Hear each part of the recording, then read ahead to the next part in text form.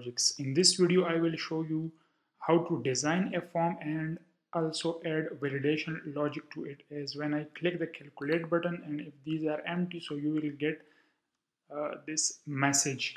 And also on clear, all text fields will be cleared. For example, I have added text, and now when I press the clear button, these text fields will be cleared. And if there is no problem, marks are available, and we press the calculate, then the result will be shown as to obtain marks, percentage, and grade. So let's get started.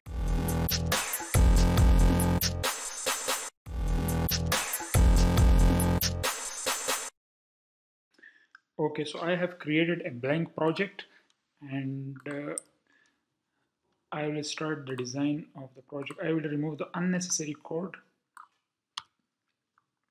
and here I will write my own widget. So in the lib directory, I will create a new Dart file and name it as DMC.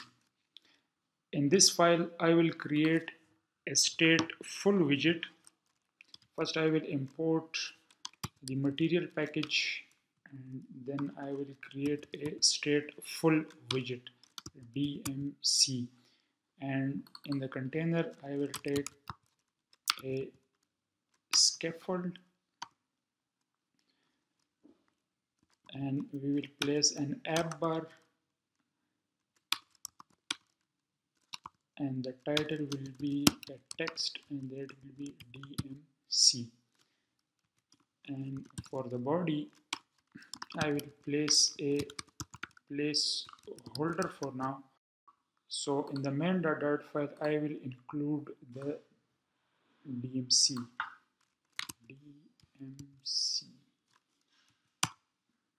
and it will also import that package.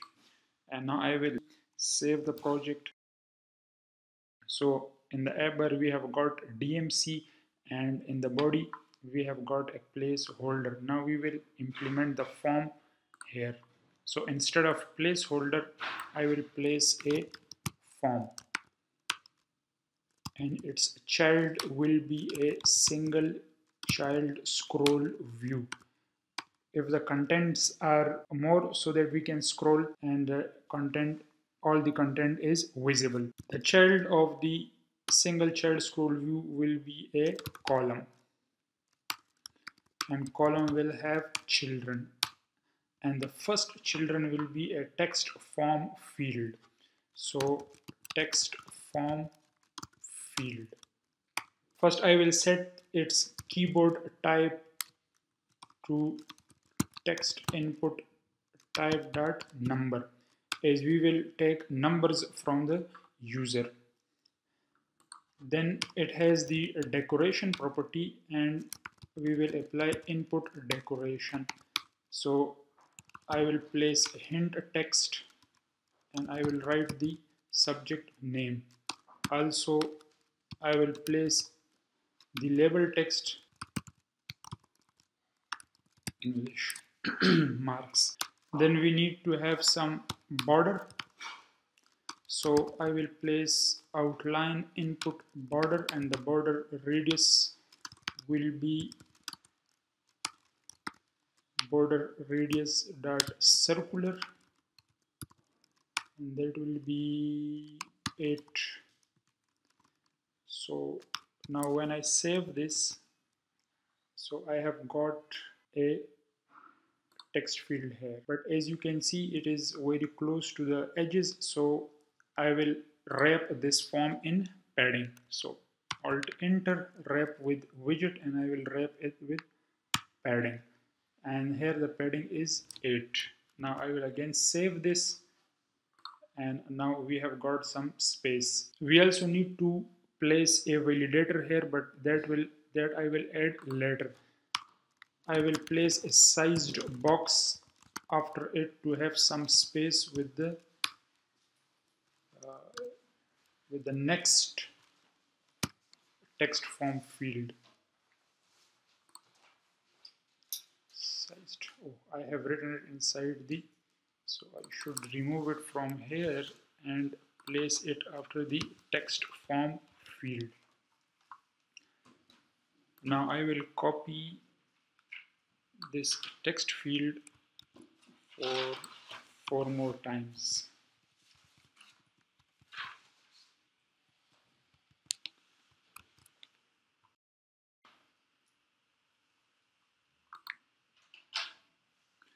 So now I will change the hint and label text.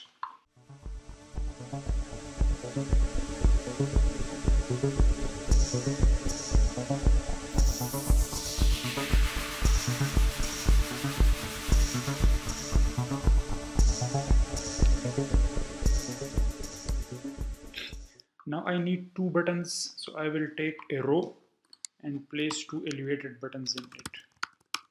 So row will have children, and the first children will be a elevated button.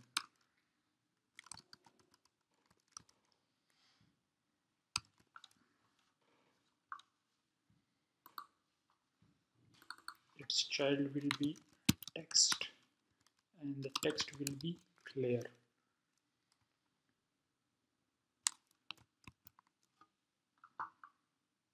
So here is the clear button, and we also need another button for calculate.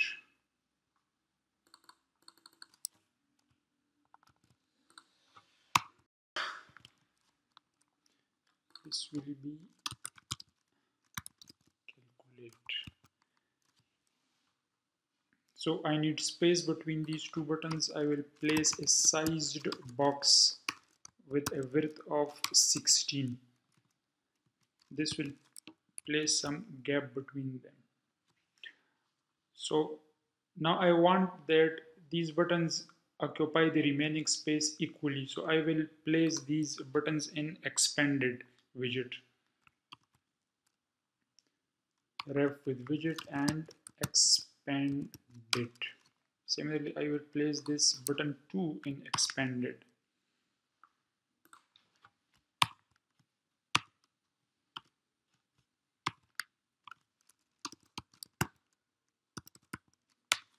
Now when I will save it, you will see these 2 buttons will take equal space. Now I want to change the color of this clear button. For this we will use its style property, and the style will be elevated button dot style from, and here I will mention the primary color as red. Oh, I have written this code inside expanded. I should write it inside the elevated button.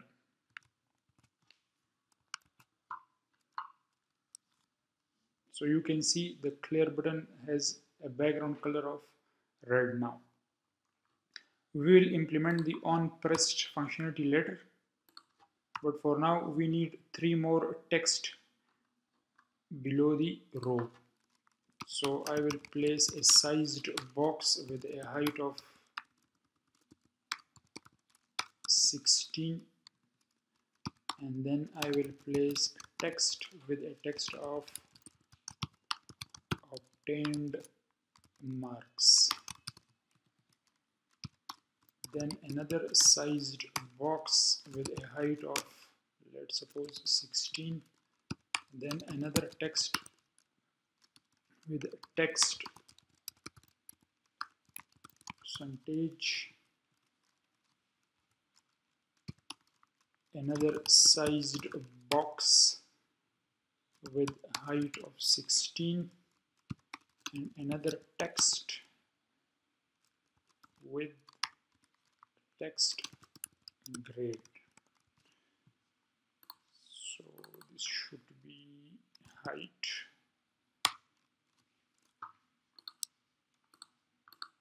Now when I save this, it will hot reload and we will see 3 text,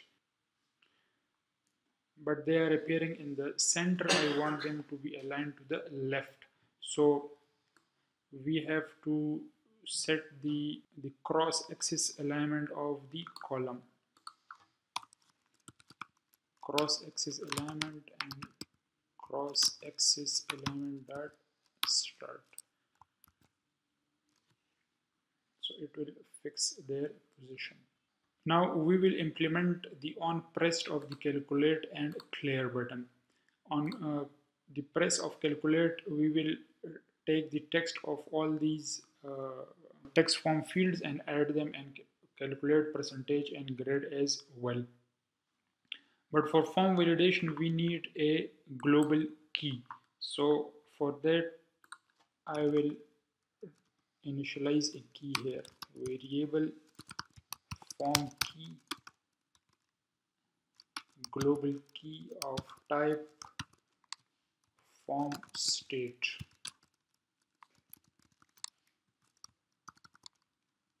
And we will assign this form key to our form. So here is the form. I will write key and the key will be form key. This key will help us to get the state of the form, and we can add the validation logic. Then we can also reset the form with the help of this key. Also, we need some more variables to hold the marks: English, physics, math, science, and geography.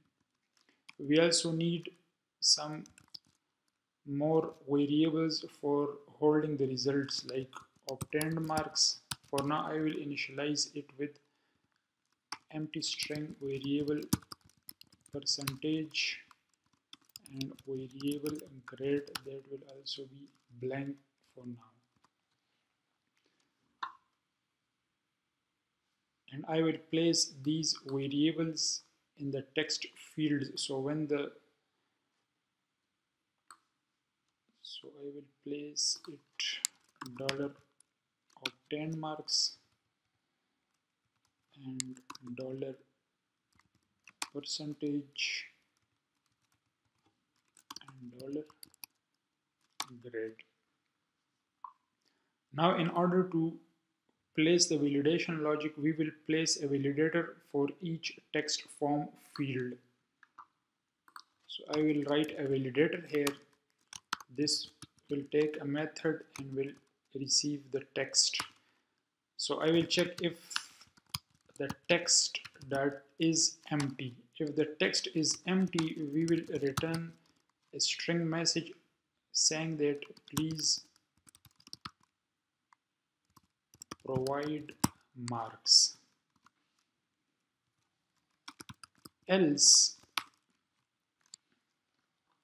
we will assign this text to the integer variables.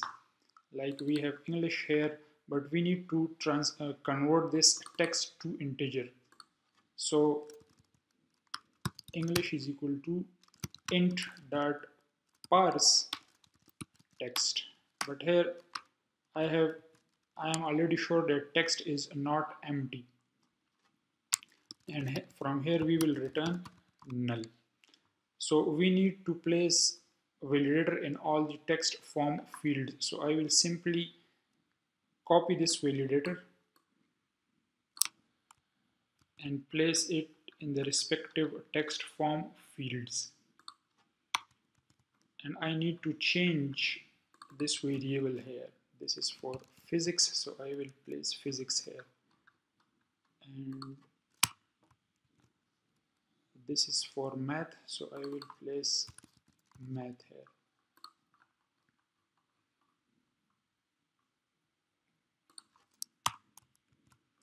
And this is for science, so I will write science here.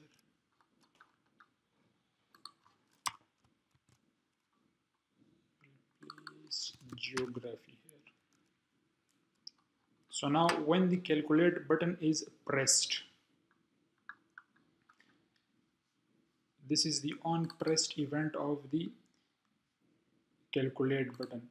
So what I will check that if the form is validated, if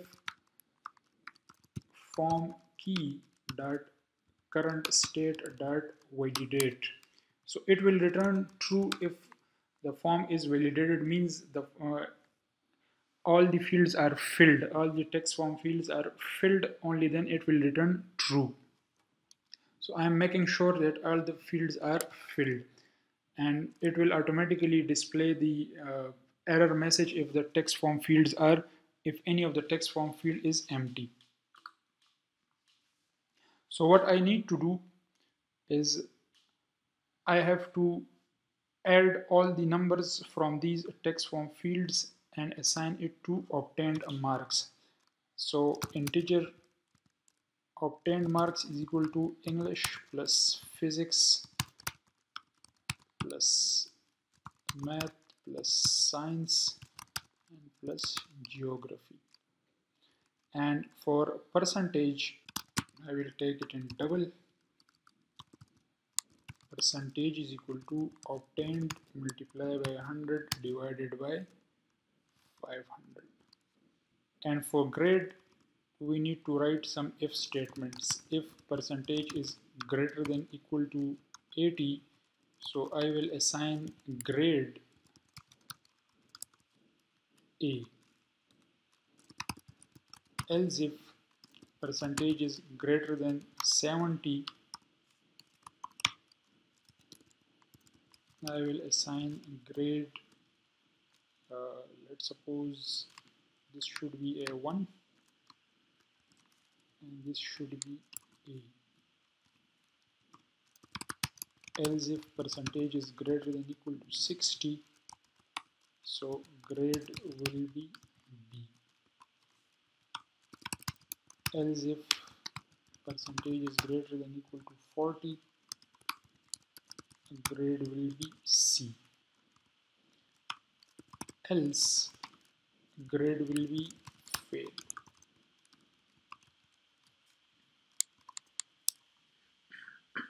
So now I have to call set state and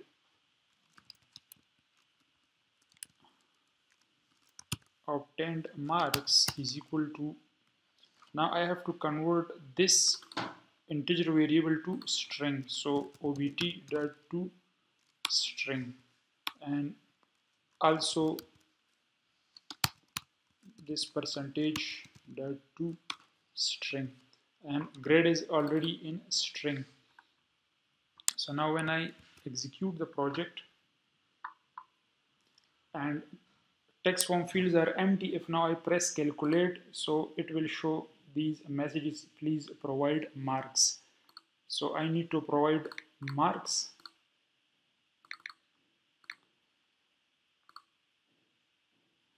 So these three are left. When all the marks are available and I press calculate, so I will see the result here. Now for clear, what I will do, I will reset all these this complete form. So for reset, this is the on pressed of the, let me format the code.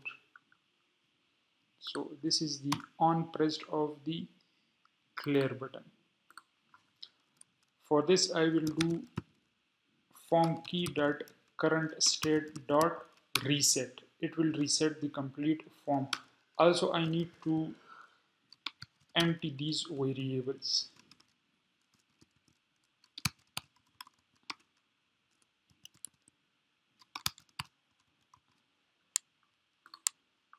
So now when I save it and I hit the clear button, so this form will be reset, and also these variables 316B will not be shown anymore.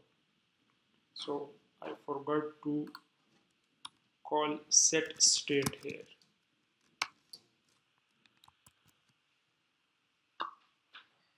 So you can see that the variables are now reset with empty strings. So here you learned how to design a form and how to validate it. If you have any questions, you can ask in the comment sections, and the code will be posted on my GitHub, and I will share the link in the description of this video. Thank you.